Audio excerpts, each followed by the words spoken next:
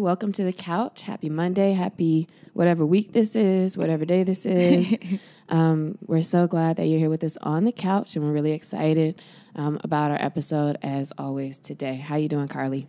I am pretty good. How are you doing today? I'm doing great. I am having a productive week, month, year thus far, and rest of today too. So it feels good when you're on a program and like you're just making intentional use of all of your time. So that's really what I've been doing lately. Yeah, no, that's amazing. Ooh. So for that, I am very grateful. And of course, part of my morning routine is, well, I don't want to say of course, but part of my routine that I have is I always try to spend in the morning a little bit of time for myself. So I'll either read or I'll do some writing or I'll listen to podcasts. And today's episode was sparked for me because I was listening to a podcast. I forgot which one it was. Impact Theory, I think. Mm-hmm. With Tom Bilyeu, which I would recommend. It's pretty good because Tom reminds me of me. Like, he doesn't let people just like talk through fluff, and like he really like asks them a lot of questions and makes them challenge like the stuff that they're saying. But Deepak Chopra, you probably are familiar with him. If you're not, trying to think of what's that one book that I really love by him too, The 7 Spiritual Laws of Success. Have you read that or heard of it? I've heard of it, haven't read it. It's on my list. Yeah, so I would recommend, if you haven't read or listened to the 7 Spiritual Laws of Success.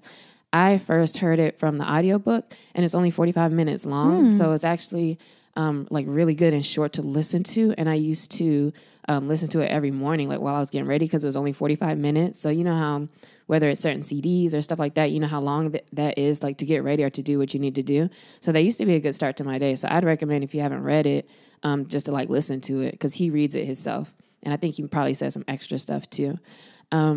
But in the podcast episode I was listening to, he said something towards the end, and the whole episode wasn't about gratitude, but he said, gratitude opens the door to abundance consciousness.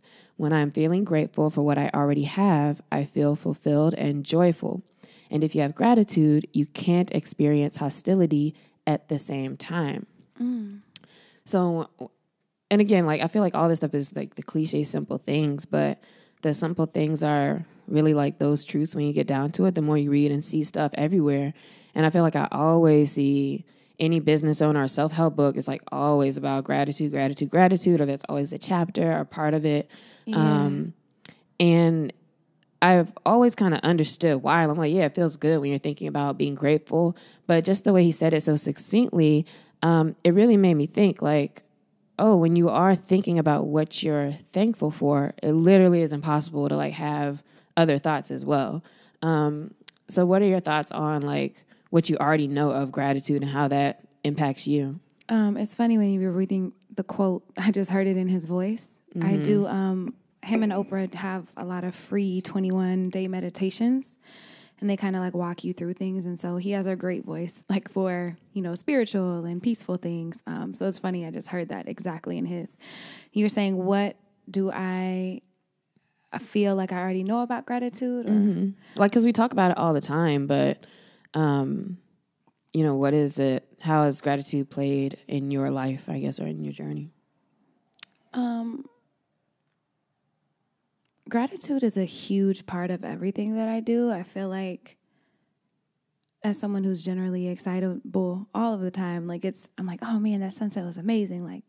Wow, I'm super grateful for that. Or for friends, like spending time with them. And so it's kind of in everything that I do. I do also wake up and I'm like, all right, when I first wake up in the morning, like before I get out of bed, I'm like, okay, what are 3 things or what are 10 things? The number is random, but I'm like, what are things that I'm grateful for? And I sit there and like think of things because it helps me tune in, and no matter what's going on, you can always think of those things that, help ground you. And for me, a lot of that is gratitude, like being grateful for my health or for the people that love me or for, waking up for another day and just tuning back in. And so it's a thread that is interwoven into the tapestry of my life, like in every sense. Like I'm grateful all of the time, but I'm also very intentionally grateful. Like when I first wake up, I like thinking through a list of things, but also writing down things that I'm grateful.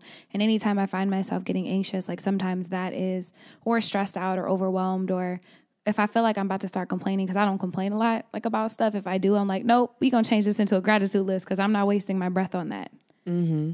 And I think part of the key of what made that quote that he said a little different to me is connecting gratitude to abundance, because that's what made me think like, okay, when you're thinking about what you're thankful for, like that is celebrating abundance and celebrating that you have things and have enough and that you're doing well, versus when you're stressed out is totally the opposite. You're either feeling like you're not enough, you don't have enough time, you don't have enough money. Like it's always like kind of around the scarcity. And so that made me think like anytime I'm feeling good, is that usually when if I'm in a spirit of gratitude, and when I think about it, it usually is when I'm like, man, like, you know, I'm proud of something, or this is going well, or really it's you being grateful, like when you're in a good mood. It is. And it's where focus goes, energy flows. And so when people talk about like that scarcity mentality or mentality of lack, if you're always focusing on, man, I need to make this, you know, I don't have it this month, I got to figure out how to get it this month, instead of being like, you know,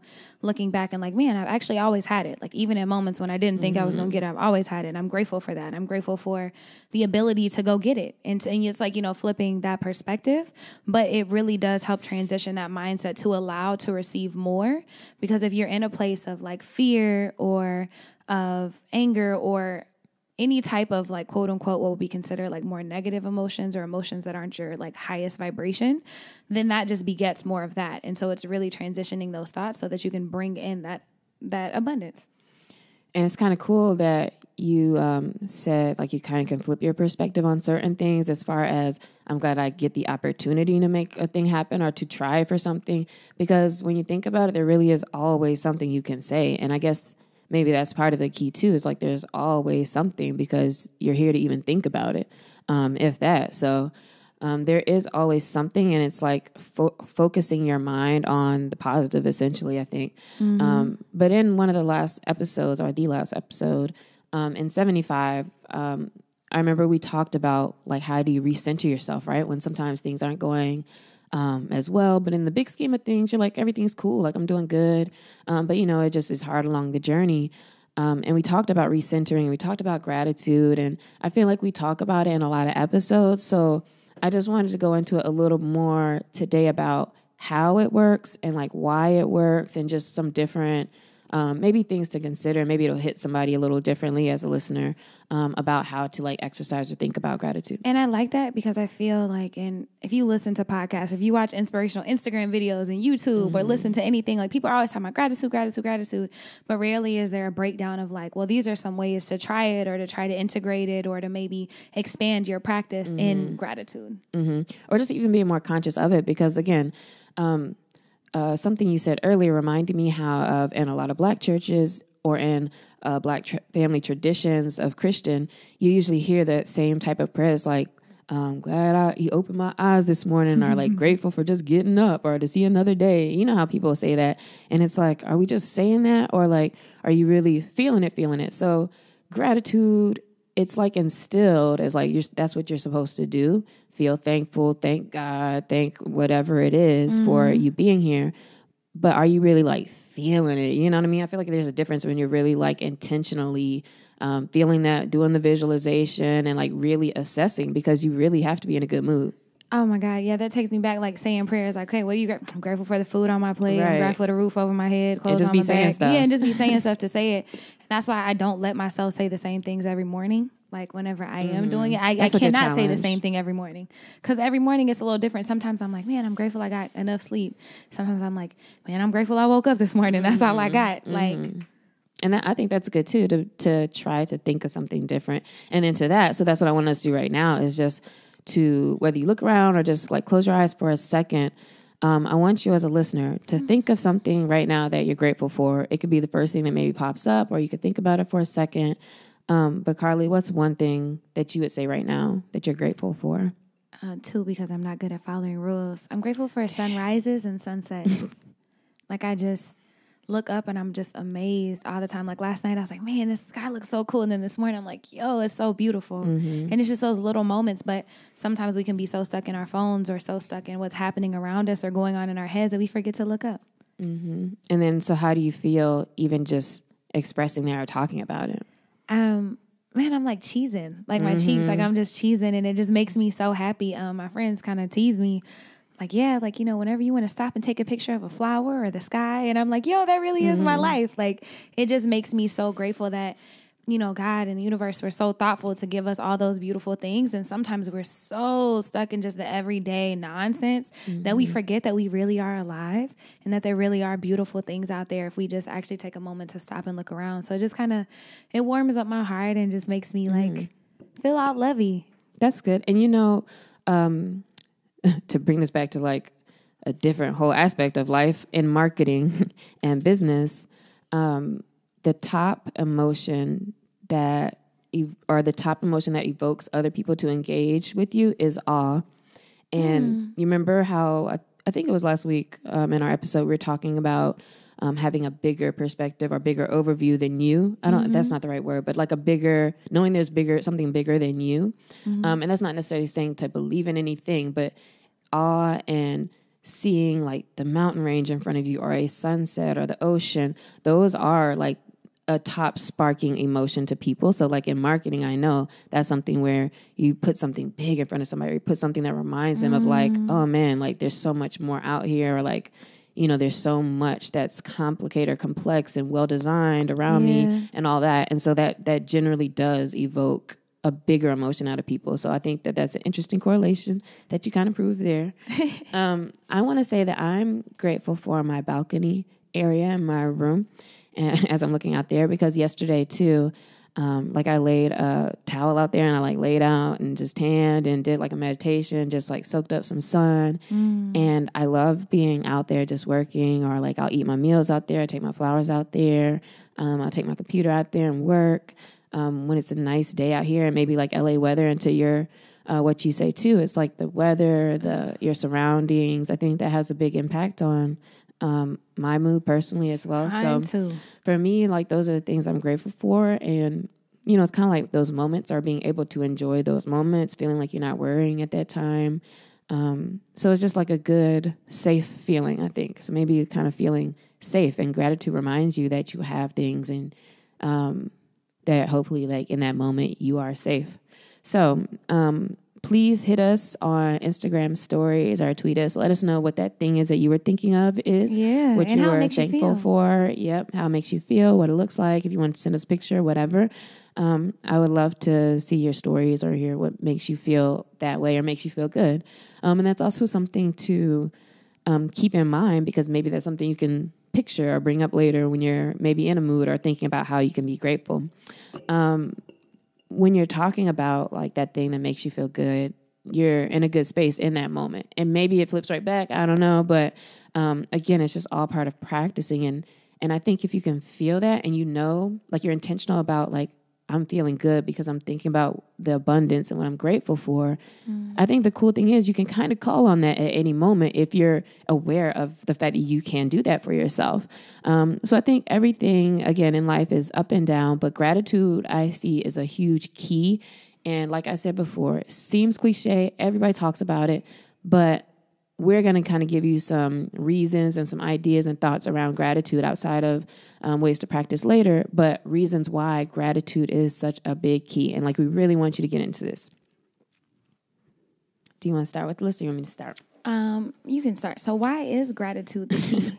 So I think one of the biggest things is that it unshackles you from toxic emotions. So it shifts your attention from thinking about negative. So, you know, sometimes if you're overthinking and maybe you're on social media and you're like, oh man, he's with another girl, or something's happening, or whatever, envy, resentment, you're feeling like, oh man, I don't have enough time to finish working.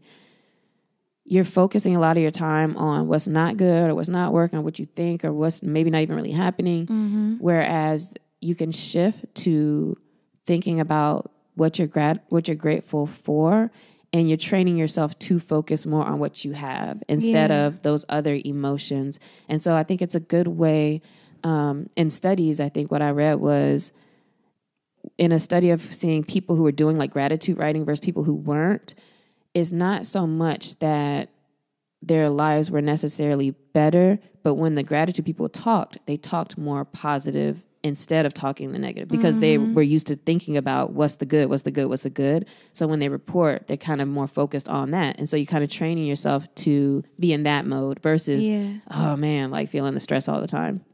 No, that's good. It definitely helps ground you and bring you back to the present, which is one of my favorite things about gratitude, is it helps you get out of your head when all that stuff is going on and brings you back to the present moment.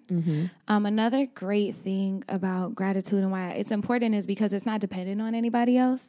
Like, I don't have to call you and be like, hey, you know, I'm grateful for this. And that's what gives me the good feeling. It's not me telling you, it's me recognizing those own things in my own life that I'm grateful for and help in it. And I don't even have, I think it's better if you write it. It's like there's a lot of studies that show when you write things with your hands, the way that it makes imprints on your brain and all of the, and like your, I'm going to mess up whatever that is, but your brain and all your bodily systems. You like soak it in more. Yeah, you soak it in and it becomes more real when you're actually handwriting things as opposed to typing them.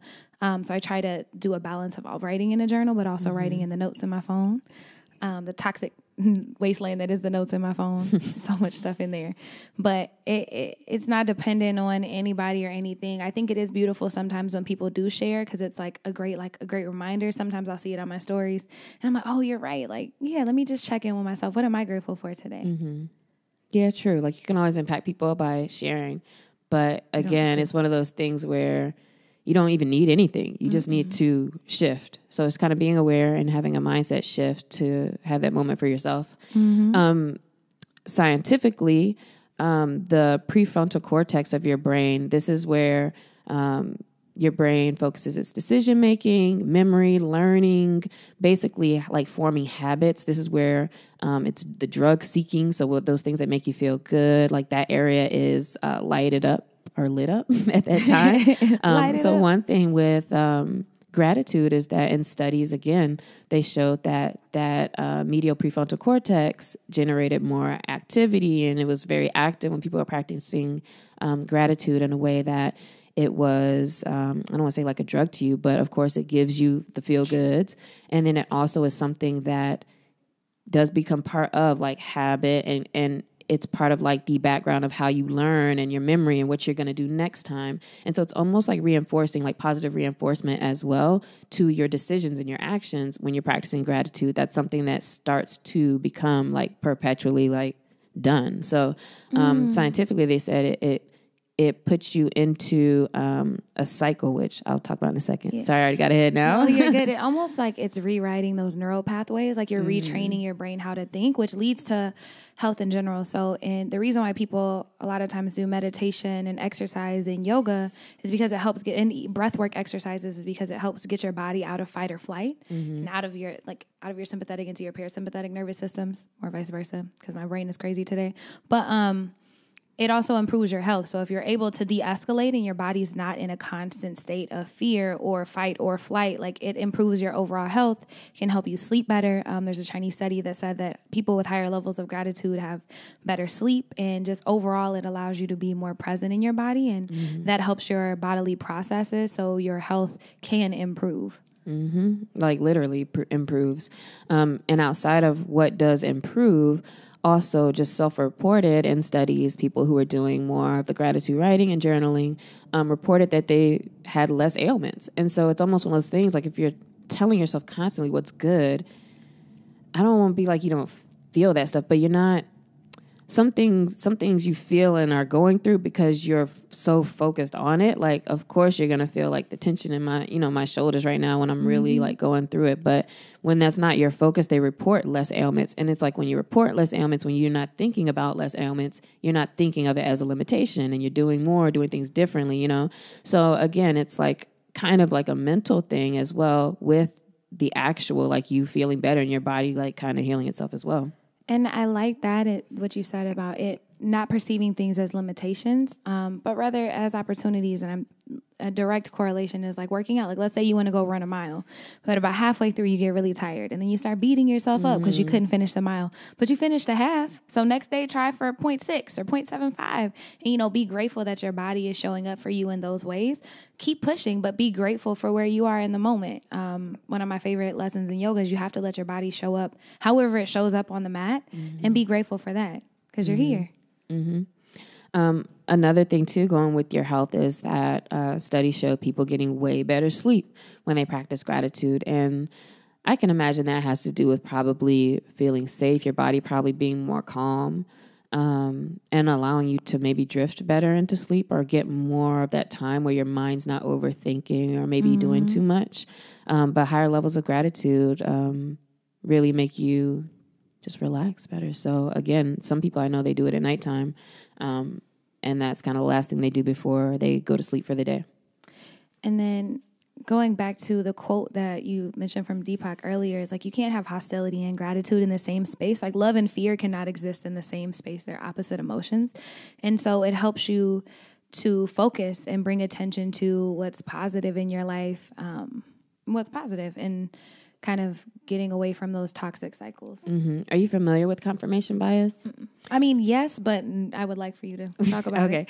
Okay. So confirmation bias is when you are saying, oh man, I'm so dumb, or wow, I look good. Like, confirmation bias is that your brain is going to try to make whatever you say a reality, because I can't make myself a liar. So, if, oh man, I'm not a morning person, you're probably not a morning person. So again, you see how people say like what you say is what you are, because of that.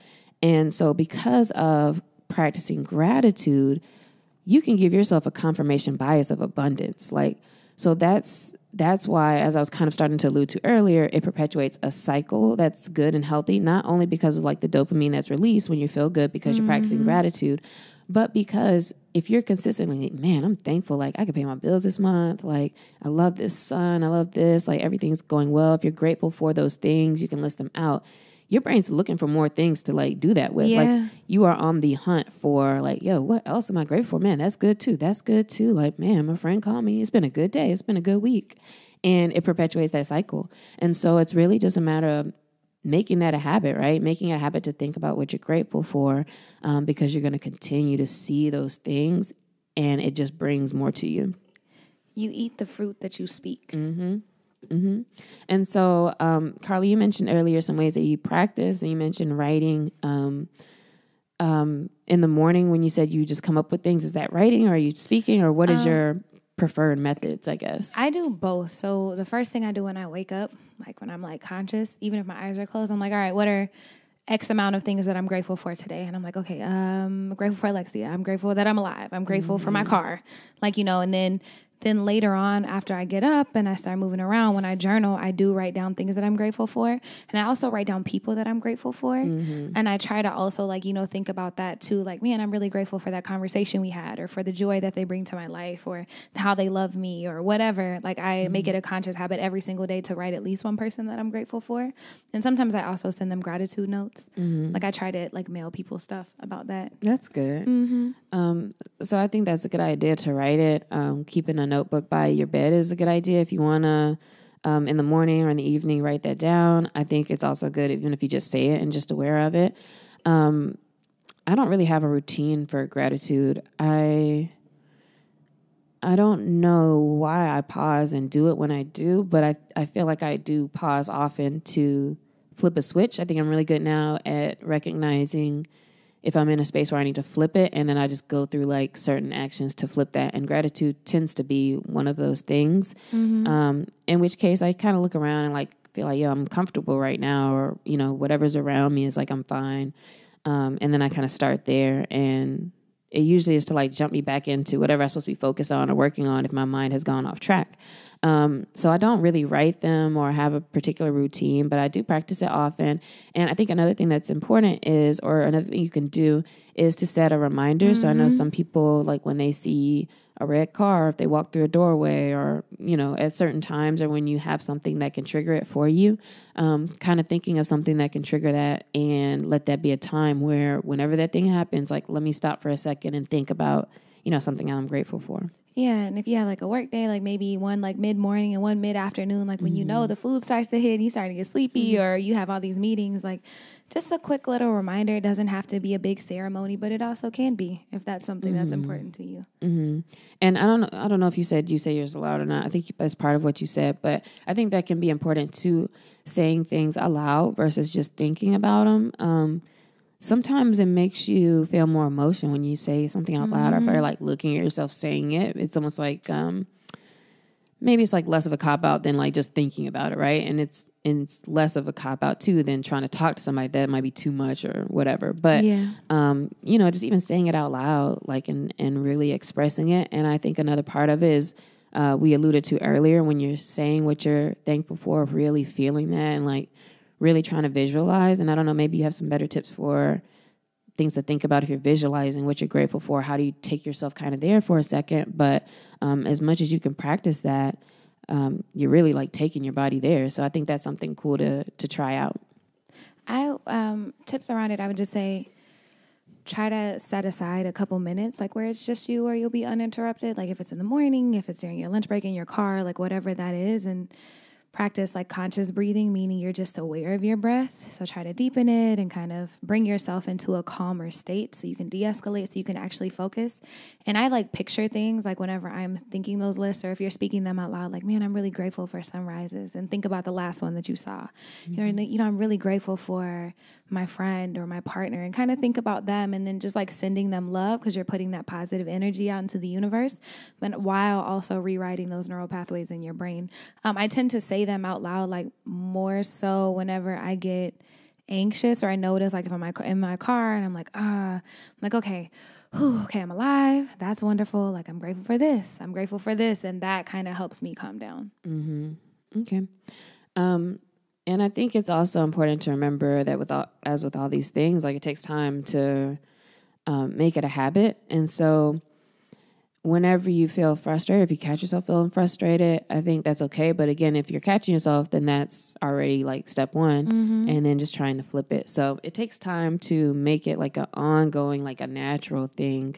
And I think with most of the things we talk about, what's interesting is how often you might catch yourself after being more aware of it right now and listening about gratitude and thinking about the words you might be saying to yourself, the words you might be saying to other people, to catch it and to think about it a little bit more. And that, right now, is this a scarcity, or is this, me being abundant? If you're being abundant, that's pretty much probably gratitude. I can't really think of like what you could be thinking that's like happier and it doesn't reflect back to gratitude, if that makes sense. So notice what those things are. Notice how you feel around things, and how you can flip it at any time. And on that also, like Alexia said, it takes time, but also it's not going to fix everything all the time, and that's okay too.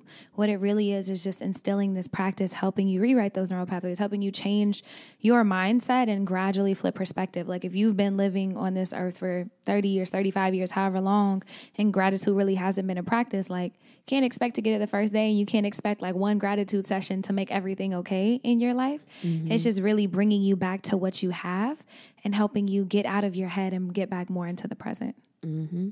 Yep. And so I think it's very important that you practice. And we want to show gratitude to all of our listeners too. And thank you guys for being a part of the journey with us and participating and listening and engaging. And to that, we do want you to leave us 5 stars, leave us a review, and also hit us up sometime if you guys have any shout outs, or if there's anybody or organization or just something coming up or anything that you feel would be cool and in line with what we talk about to express, because we like to do shout outs, and I don't think we have any today, but I don't think so either. Yeah, so we like to do a shout out at the end of the episode, and we'd love to highlight some cool things going on. So if you're doing dope things, if your friends are doing dope things, please let us know so we can celebrate them and give them their flowers now. Oh, that's so funny that you said give them their flowers, because the question of the week that I wanted to ask us is, who can you give flowers to this week? And I don't know if maybe you don't necessarily have to say their real name or like who they are, but just thinking about that, like, who's somebody that this week you can, not even going out of your way, but whether you just say thank you or be like, I see what you're doing, or write them something or whatever. Yeah, I'll answer. One of my friends, her name is Amanda. She's amazing. We both started in the holistic health and wellness industry, like at the same time, like 5 years ago, back when I was living in Dallas. And over the years, like I've been in school and she was in school and she still lives in Dallas, but I've watched her business like grow and bloom, and like her as just a woman and as a person and supporting other people. And so she was visiting in LA and I got to see her yesterday, and it was so amazing. Like, I'm so grateful. My heart was so full just to be able to, you know, have community and fellowship and hear about all the things that she's doing. And she's like, you know, sis, how can I help you? Like, what's going on? Is she a shout out now? Like, does she have anything going on right now? Or? She doesn't. I mean, her business is just amazing. Make on Mindfulness. Where's she located? Dallas. Oh, okay. But she travels a lot to speak and teaching stress resiliency techniques. But she is like just amazing. It's beautiful to see support and know that, you know, even if you're across the country from someone, like they're still watching you and they're still supporting you and all that. And it was beautiful. That's good. For me, I would want to take time out to thank. I can't really single anybody out necessarily right now, but I would say I would want to thank the team that I've been working with, because we've been doing a lot of like random hours and like trying to figure things out. And everybody has been like on par and keeping up with things and helping everybody move forward. So I would really be appreciative of them, which I probably should be doing by paying all those invoices this week. She's gonna pay on top of that. And I don't know, I want to do something like nice with them one day. I foresee like us doing some like cool stuff and having like a really good company culture.